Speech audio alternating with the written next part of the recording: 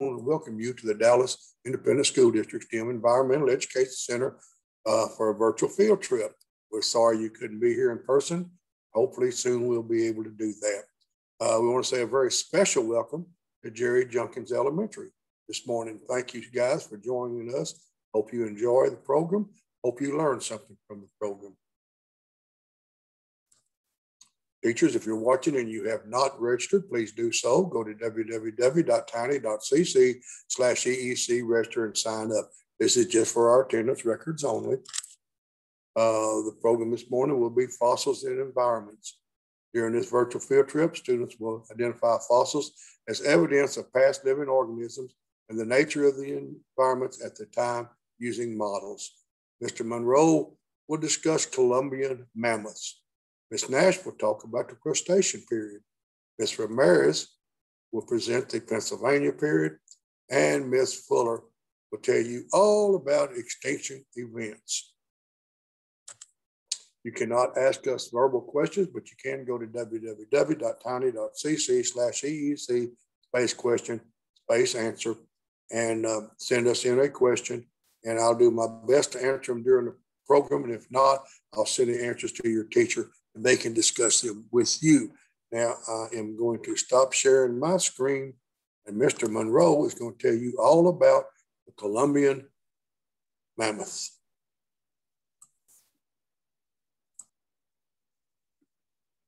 Good morning, everyone. My name is Mr. Monroe, and my part of your virtual field trip today is to lead you on an investigation about a prehistoric organism or a prehistoric animal that inhabited big parts of Texas. Now, we have evidence that shows that these animals were around. And this evidence is in the form of what we call fossils. Now, while I'm doing my presentation, there are two questions that I want you all to kind of be thinking about, because these are questions that your teacher, maybe later on, will ask you. Now, we know that fossils basically are the remains or traces of prehistoric organisms that has been preserved and protected by a certain type of rock formation. And that rock formation is called sedimentary rock, simply because of the way it's formed. And that is the answer to one of your questions that you may be asked later on. And that question is, what type of rock can you find fossils in? Okay. Now, the other question you might be thinking about as I go through this presentation is, what can a fossil tell us about a past living organism and its environment at the time that it was alive? And you'll hear me talk a little bit about that as I go through the remainder of this presentation. Now, one of the reasons that I'm excited about talking about the Columbian mammoth, which is a distant relative, or you might say an ancestor of the modern day elephant. Now, these mammoths were much larger than the modern day elephant. And I will tell you, they lived, in fact, I'll go back to that part where I was saying I'm excited about talking about that evidence that was left by the Columbian mammoth, simply because the region that we're located in southeast Dallas County, students, they've been digging out gravel from what we call gravel pits. And about 20 years ago, or maybe 25 years ago, there was a teacher out here who was interested in looking for fossils. In fact, you might as well call him a paleontologist. That's a scientist that goes out looking for fossils. Well, he went to several of the digs, and to his surprise, where the operators had been digging up gravel in these pits, he found the remains of a Columbian mammoth. And I'm going to show you those remains in just a minute. But that Columbian mammoth, you know, they were found all over North America. In fact, they quickly established themselves in North America. Now, they weren't the only mammoth.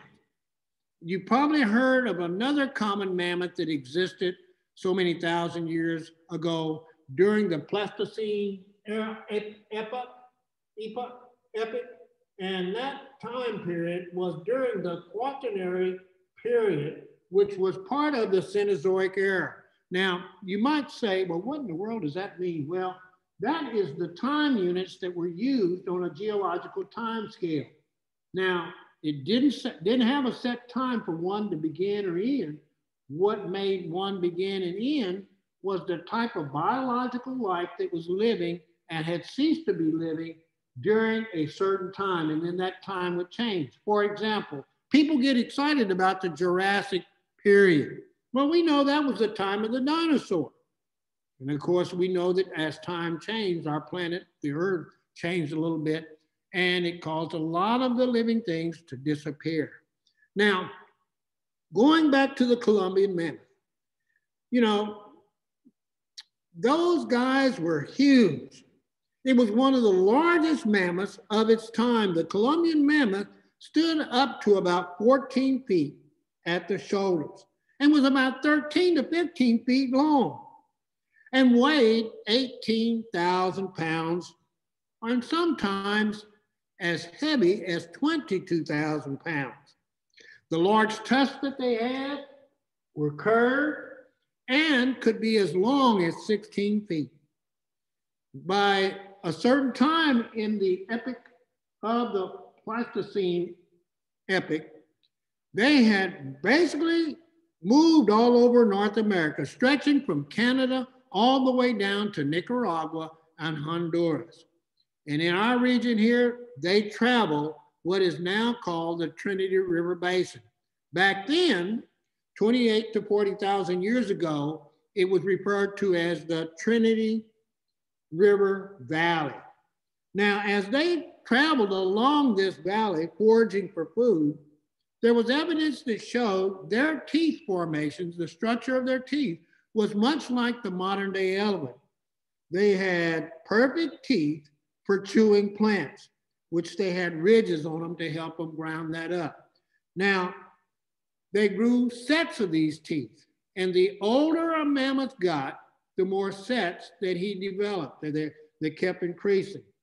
Now, it is said that a Columbian mammoth could live to be 70 to 80 years old.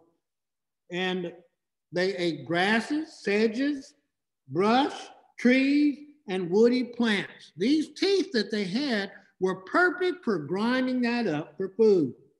Now, like the modern day mammoths, elephants, mammoths would have to eat a lot of food each day to fuel or give that enormous body energy.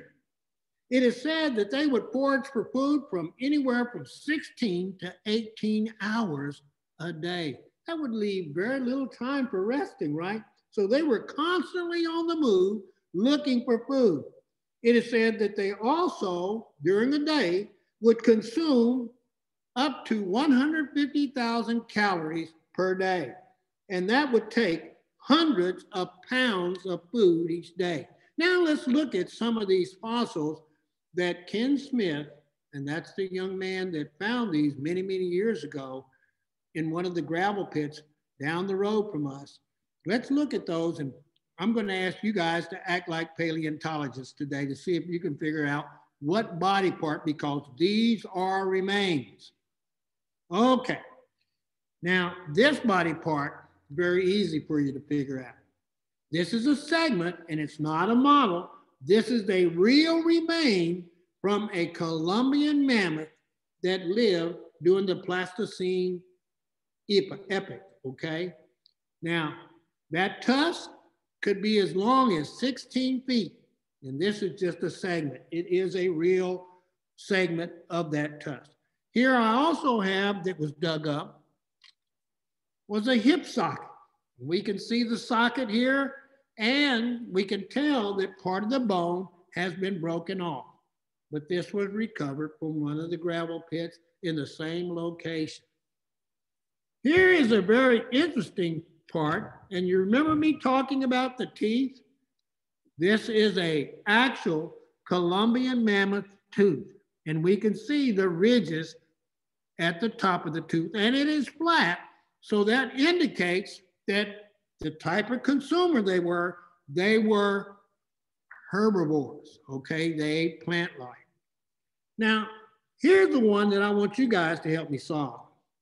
Looking at these two bones, and they make up the same body part, what body part do you think this is? Kind of interesting, isn't it? I'll give you a second or two to think about that. What do you think? Well, guess what? That's a toe. The Columbian mammoths had 3 toes, and this is the bone from one toe. It looks like a toe once you think about it, right? And then the last body part that I want to show you, it would be up just above the ankle or just above the toes. This is an ankle bone.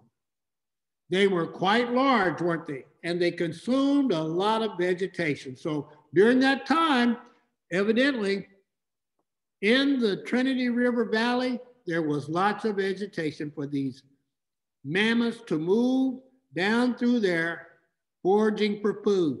They moved in herds, just like the modern day elephants do in the continent of Africa. You guys have a good day. And if any of you have any questions, I bet Dr. Gorman can answer those for you.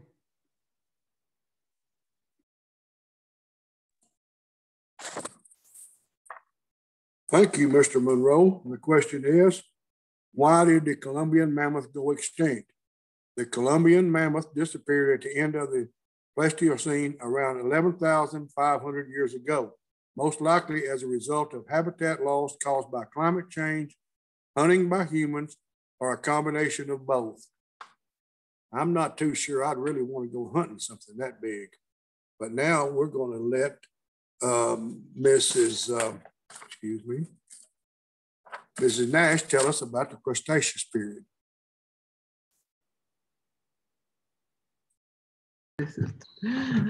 Hello, welcome to my classroom. We're going back in time now from the Pleistocene, okay, back to the Cretaceous, okay, to end the period that ends the age of dinosaurs. But before that ended, there were lots and lots of dinosaurs and lots of other animals too. And also, interestingly enough, important development in the world of plants. So we can't go there in person. So let's look at some pictures and think about this very interesting period of time. A long, long time ago. Come in. There we go. Okay. Now. So the Cretaceous is the period between 145 and 66 million years ago. By the beginning of the Cretaceous, the supercontinent Pangaea, that means all the continents were one giant continent called Pangaea, they began rifting apart, breaking apart, and they split into several smaller continents. The global climate became cooler and seasons became more pronounced. The end of the Cretaceous marked the end of the age of dinosaurs when a giant asteroid hit Earth near the Yucatan Peninsula. Now, on the right-hand side, you see a picture of what would become North America. But if you notice, Texas is down here somewhere. Here's the Gulf of Mexico. Here's the Yucatan where the asteroid's going to hit. But where are we? We're right in the middle of what? A shallow sea, a very shallow sea that covered the entire middle section of the continent. Now, one of the most important events for terrestrial life is the evolution of flowering plants. This is when plants begin to have flowers. Before this, plants were ferns and conifers and cycads and others, but there were no flowers. And these plants were able to thrive in a wide variety of habitats, these new plants, and they today dominate the land surface of the planet. And these flowering plants are also connected to the evolution of many insects, particularly the ones that pollinate the plants and use nectar for food. So some of the plants that were alive then, we have around today, like the cypress and ferns and horsetails, and conifers. But importantly, we see here new plants coming along, flowers. Some of the most ancient flowering plants we have today are magnolia. You might find that around, and the water lily and a pond. And those are very, very ancient plants. Another important thing on a small scale that happened in the Cretaceous is the evolution of a great diversity of insects, including the first ants and butterflies, aphids, grasshoppers, gallwasps, termites, and the eusocial bee, meaning bees that live in a colony like we know today. They all appear by the late Cretaceous. The first insect pollination was probably carried out by beetles. This pollination and nectar gathering marked the beginning of one of the greatest partnerships in the history of life on planet Earth. This is super important, that partnership, because it benefits both the plant and the insect. Now, insects, because they're small and don't have a bony skeleton, their fossil record is a little bit spotty, but they're often, they're so tiny, they can be preserved in amber, which is fossilized tree sap, like you see on the right. So there were lots of other animals besides insects. There were, of course, all the dinosaurs and lots of arthropods, other arthropods besides insects in the oceans and on land. And lurking in the shadows were the small mammals who later inherit the earth from the dinosaurs. At this time, because the dinosaurs were still clomping around, they were hiding away. They were small. And of course, because remember, Texas was under the water, most of the fossils that we find here in Texas were things like these down here that were living in that shallow sea.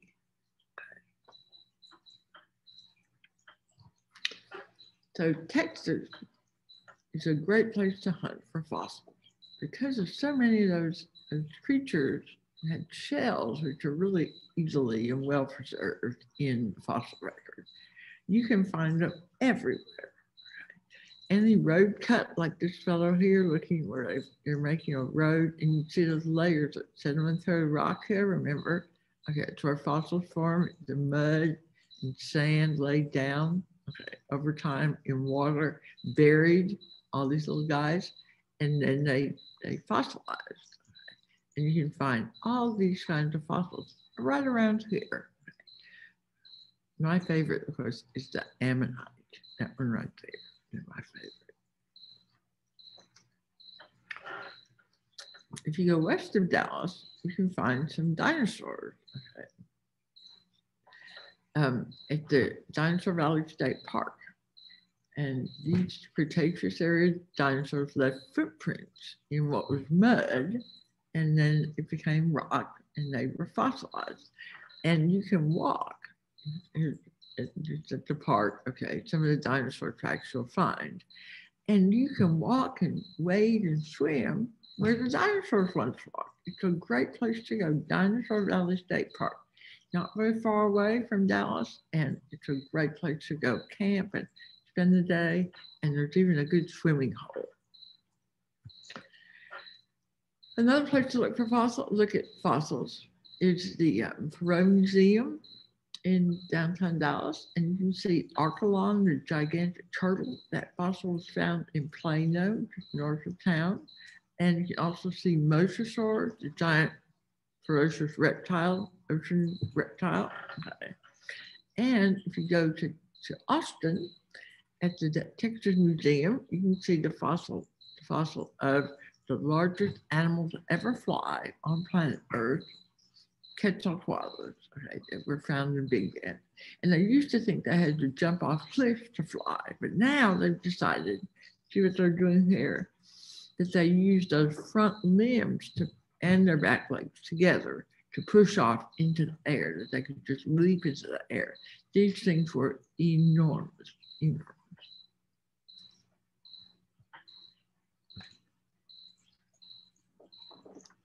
Now, let's think about some fossils that you might find. You can go down in a creek, okay, and you can find things like this ammonite are found.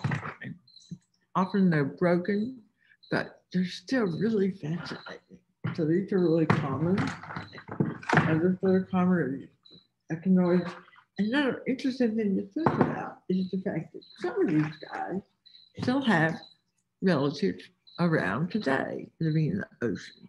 So if you go down to the Gulf Coast, to Galveston or Port Arthur, and you walk along the beach, you might find a sand dollar. And here's a fossil. You can see they both got the little star. Okay? They are relatives, ancient. You can go down and you can find these big shell structures. And then you might find a fossil like this. You can see that this animal is still here. Okay? Their ancient relatives have turned down. So Gyrotexensis is a giant oyster.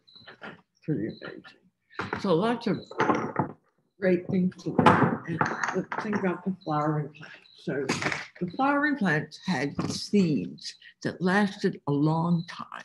And in fact, these seeds may have been the secret to the survival of the mammals, because these seeds, okay, in the aftermath of the asteroid strike, these seeds last a long time. And for a long time, there were no leaves for the dinosaurs to eat. There wasn't ate leaves. But these seeds, okay, for a little animal, could be the difference between starving and surviving. So we have a lot to think about and thank the plants for, particularly the flowering plants. If you have any questions, you can ask Dr. Gorman.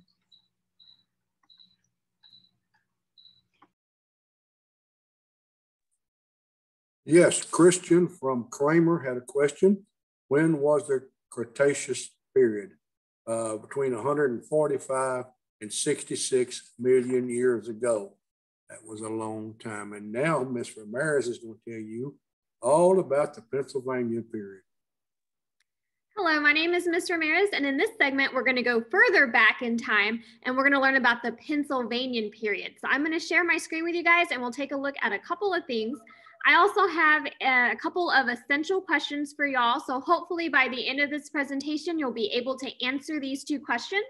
The first question is, when was the Pennsylvanian period? And the second question is, you should be able to give 2 examples of organisms that lived during this period. So we know that fossils are preserved evidence of past living organisms, and they can provide evidence about the environment at that time. So we know that Earth's surface is constantly changing, and that fossils help us to understand Earth's history. So I'm going to show you guys a video. It's already been playing on the left side, but you guys are going to pretend that you're a paleontologist, and we learned that a paleontologist is a scientist that studies fossils. So you guys are going to examine the fossils to the left and think about, what do you think they are? Also think about, what clues can they give us about the environment of Texas at that time? So these fossils were collected here in Brownwood, Texas, and I'm going to replay the video so that you guys can make your observations and your predictions as to what you think these fossils came from and what they might tell us about the environment of Texas during the Pennsylvanian period. So let me play that video one more time. I'm not going to tell you what they are right now, so I just want you guys to make your observations and your predictions on what you think they are and where they came from. I have provided the relative sizes for you guys. Also, now most of these were going to be really tiny. So you can see on this fossil, it was only 3.5 centimeters at the widest end, and it kind of tapered down and got smaller.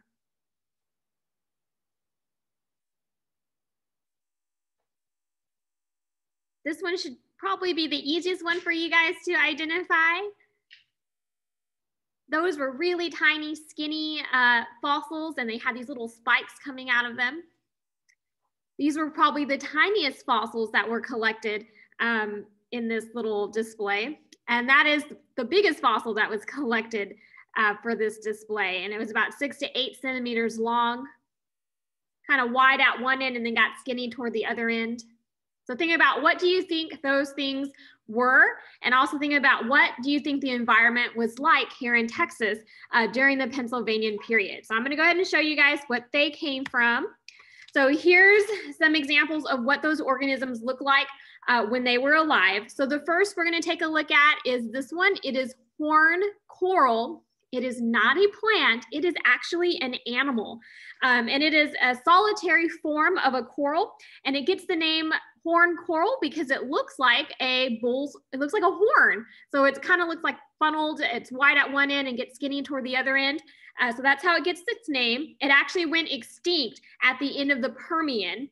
And we know that corals are animals. They're usually sessile, which means they don't really move. They anchor themselves to the bottom of the ocean or the sea floor. And the way they capture their food is they have these little tentacles here, and those little tentacles will grab any plankton or food that's floating around. And we know that when we find these as fossils, that we're mostly finding this hard part right here. So the coral polyp will secrete a rock-like substance, and it's a type of skeleton made out of calcium carbonate. And this is what is typically well preserved. So this is the part that you're gonna find. This soft, fleshy tentacles decays really easily, so we don't really find a lot of well-preserved specimens of the whole thing. So that's the horn coral. Another cool one is the crinoid, so the one that kind of looked like a cylinder with the rings. So this is not a plant, it's actually an animal as well. And so if you take a look at these fossil specimens here, what part of this animal do you think it came from? So we know that crinoids are marine animals and they're in the phylum Echinodermata. And you guys are actually familiar with that group of animals because if you've seen a starfish or a sea urchin, Ms. Nash showed you guys the sand dollar, those are all in the same phylum Echinodermata. This species is technically called extant. So there's actually still some species of crinoids that are still alive today. And then most fossils that we're finding of the crinoids are going to be of the stem. So this is actually parts of the stem. They call it the stem of the crinoid, but again, it's not a plant, it's an animal. So here's what's referred to as the stem. And then this soft fleshy part right here, again, because it's that soft tissue, it's not as easily well preserved as other parts of that organism. So that's the crinoid, and these are actually very common to find here around Texas. The other ones would be shark teeth, and then we of course know with the sharks. And then the sea urchin spine, so the very long, kind of look like a stick fossil with the little spikes that you guys saw in the video. Those are the spines of the sea urchin. Again, it's in the same group, echinoderms, as the crinoid and the sand dollar. So there's the sea urchin spines. The other ones are brachiopods. They are also a marine animal. Kind of looks like it has two shells or two hats. So those are some common Texas fossils. Again, those were all found here in Texas. So based upon these fossils, we know that the environment here in Texas during the Pennsylvania time was actually a marine type environment. So let's take a look at when exactly the Pennsylvanian period was. So with Mrs. Nash, she talked to you guys about the Cretaceous. Now in the Pennsylvanian, we're going even further back in time. Here we are at the Pennsylvanian period on our diagram. And we have what's called the Carboniferous period. And that Carboniferous period is composed of the Pennsylvanian and also the Mississippian period. And we know that the Pennsylvanian period is in the Paleozoic era. So now we're in a different era from the other two teachers. So we know that the Pennsylvanian period was anywhere between 323.2 to about 298.9 million years ago. So we are talking a long, long time ago. And if we took a look at this map over here, we know that according to this map and according to our fossil records, we know that parts of Texas was actually a shallow sea. And we also have areas that were a swamp land. So the Pennsylvanian period was marked by shallow seas and swamps in the US. And something interesting that I didn't know, there's actually along millions of years ago, there was actually a mountain range that ran through Texas. And that was the Ouachita Mountains. Now, parts of this mountains are still in existence in Oklahoma and Arkansas. However, over the course of those million years here in Texas, a lot of the mountain range has been buried for Texas. But that is interesting to know that millions of years ago, there was a mountain range that went right through Texas. Now we know in this little video here, this is going to be a simulation of what it might have looked like during the Carboniferous period. Now remember, the Pennsylvanian period is just a subsection of the Carboniferous period.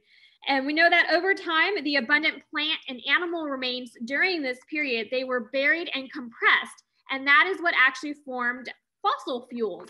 And we know that fossil fuels are used because they're an energy-rich resource formed from the remains of those once living organisms during this period.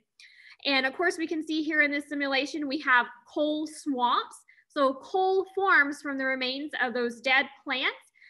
Eventually, over time, they get covered by heavy layers of sediment, which increases temperature and pressure, and that is how we get coal formation. So carboniferous means coal bearing, and that is that's one of the big highlights of this era is that coal formation. So that I thought this was a pretty cool simulation, and here is Brown County where those fossils were found.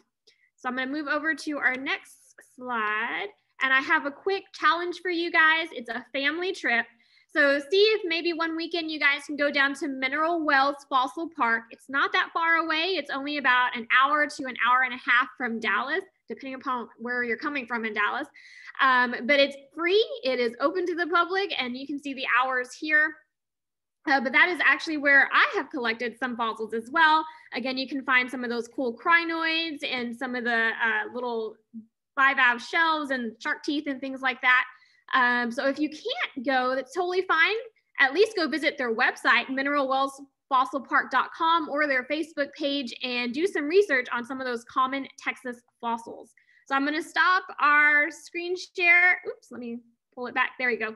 So we're going to stop our screen share. And if you do decide to go fossil hunting, some things you might need would be things like a rock hammer. And if you don't have a rock hammer, you can use a regular hammer if that's all you have. You might even use like a screwdriver to help you pick at some of the smaller pieces. And of course, if you're going to use those tools, you also might need some safety glasses to help you as you might break through some of the rock to find some of those interesting fossils. And of course, you'll need like a Ziploc bag or something to put your fossils in. So it is fun to go fossil hunting, and there's quite a few places here in Texas where you can go. So that's all I have for you guys today on the Pennsylvanian period. We're going to go ahead and give it back to Dr. Gorman to answer any questions. Thank you so much, Ms. Ramirez. And the student asked, what was the climate like during the Pennsylvania period? Much like here today. There was ice on both poles, the North and the South Pole, and the temperate zones between, with the wet tropics near the equator. The Earth was in an ice age. So it was very much like it is today, here nowadays. All right, now Ms. Fuller is going to tell you about extinction events. Good morning, boys and girls. I'm greeting you from the Environmental Education Center Eco Theater. You can see the 3D map of Texas behind me. And this is what we're going to be discussing. We're going to be discussing extinction events. And I want to show you a fossil. This is, remember when Ms. Ramirez was showing you the wheat forams? Well, this is a rock, a sedimentary rock that is completely loaded with those wheat forams. They're one-celled organisms. That's a pretty big one cell, isn't it? And what you're looking at is the test, which is the outer covering. And these tests were made of things like calcite or silica or aragonite, things like that. Well, there are about 10,000 different kinds of foraminifera now, and there are actually a lot more before. And well, why don't we have the same amount? Well, because we've had some extinction events and many, many species of foraminifera have ceased to exist. So I'm going to share my screen with you, and we're going to go through the 5 extinction events in the past and then look at one in the present. So let me share my screen.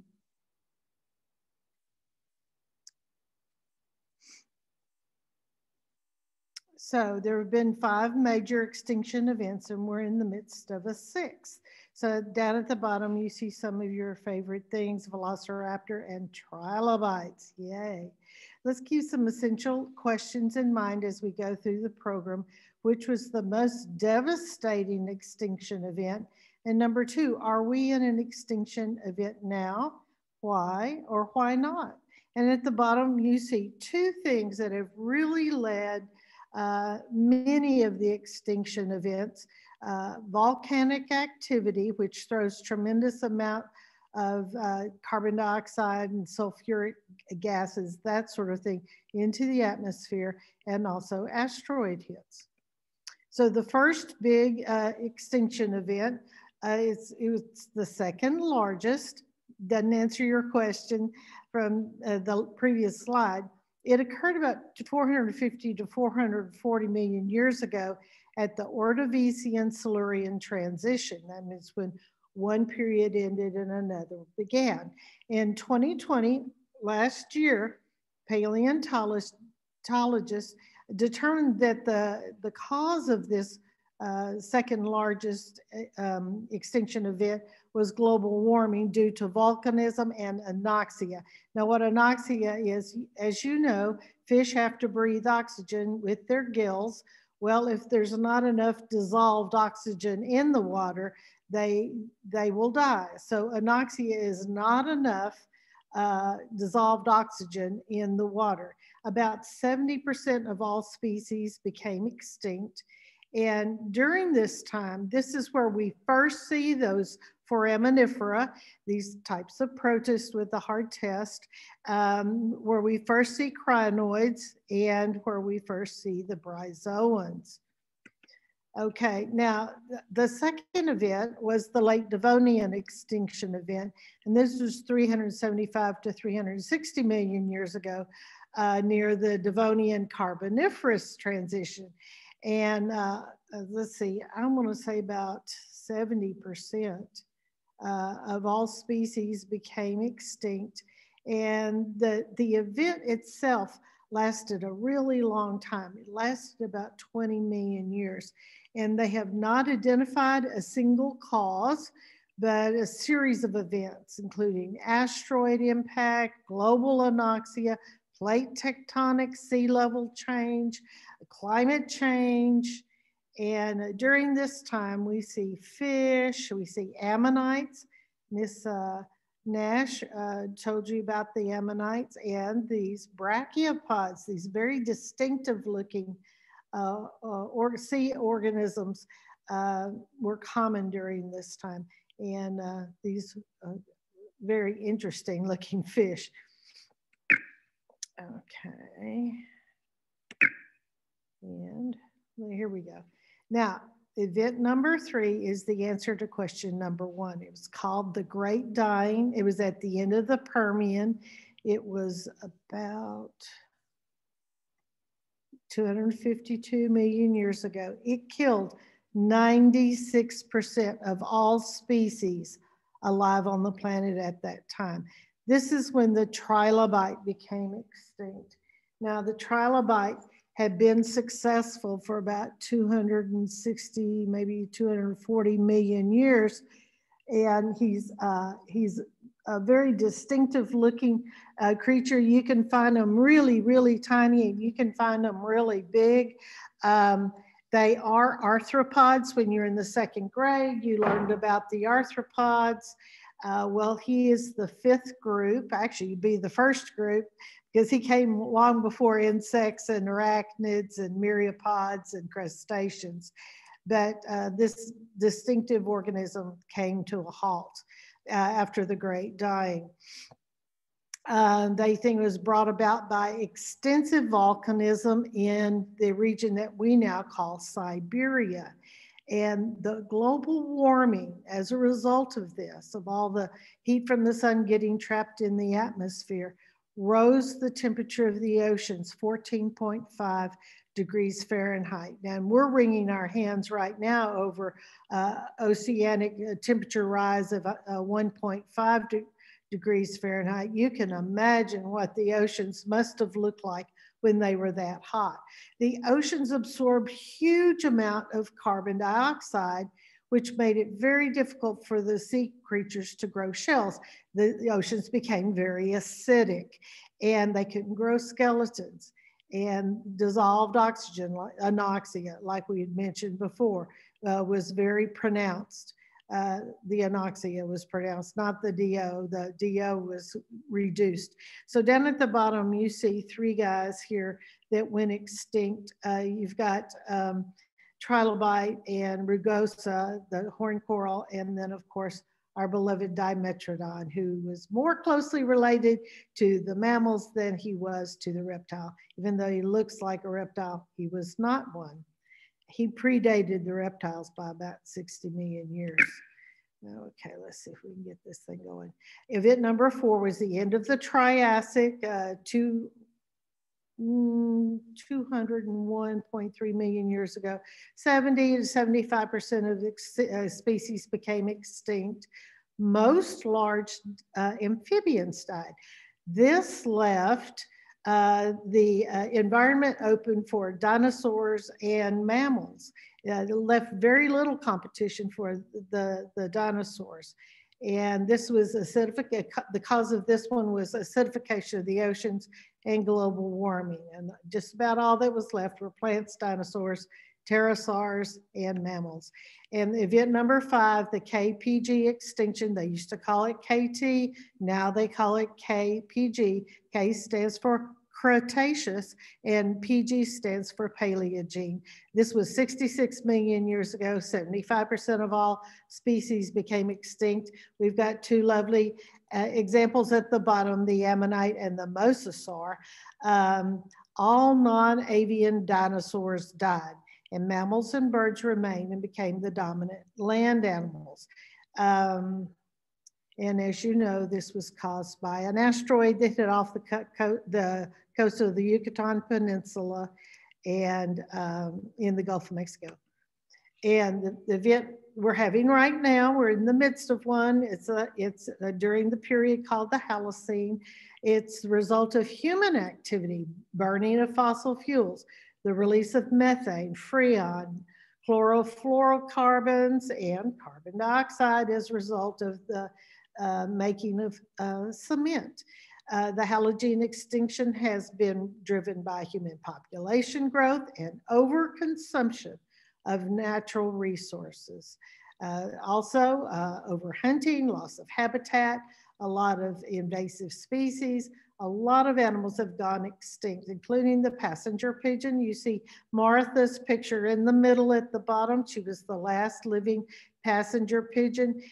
When the Europeans and the Africans came to America about 400 years ago, there were billions with a B, of passenger pigeons. Now we have 0, and Martha was the last one. Over on the left, you see Tasmanian tigers, and they held a niche very similar to our coyote does here. And then over on the right-hand side, you have a wildebeest. So there is much we can do individually and then corporately, and we need to do it. I'm going to go ahead and get out of my screen and stop sharing. If you have any questions about the big 5 and now the number 6 that we're in as far as extinction events are concerned, Dr. Gorman will be more than happy to help you with those questions. Have a good day. Question is, describe the mass extinction. When at least half of all species die out in a relatively short time, they have occupied only a handful of times, has occurred only a handful of times over the course of our planet's history. The largest mass extinction event happened about 250 million years ago, when perhaps 95% of all species went extinct. Thank you, Ms. Fuller, for covering that very thoroughly for us. Now I am going to share my screen.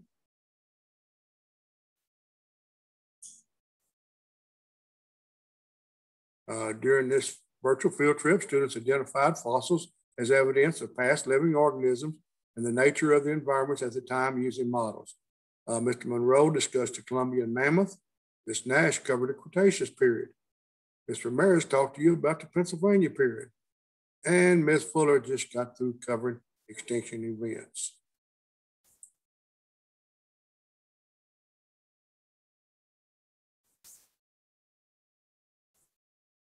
Thank you, teachers.